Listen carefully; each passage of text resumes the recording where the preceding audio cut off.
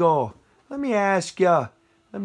You come on here and you're talking about the 1-2 punch from Democrats to Michigan small business.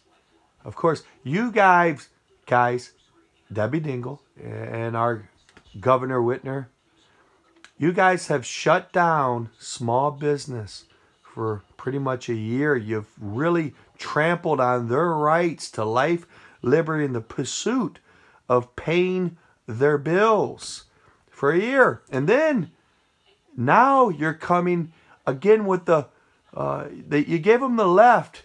You set them up with the left. Now you want to give them the right hook with this $15 an hour minimum wage. Now, I do have a way to get people there, but you are bringing the right hook to small business. In fact, you had them go through Rona restrictions that devastated their businesses. Now you're telling small businesses that they, in fact, have to pay $15 an hour for the death knell in their business.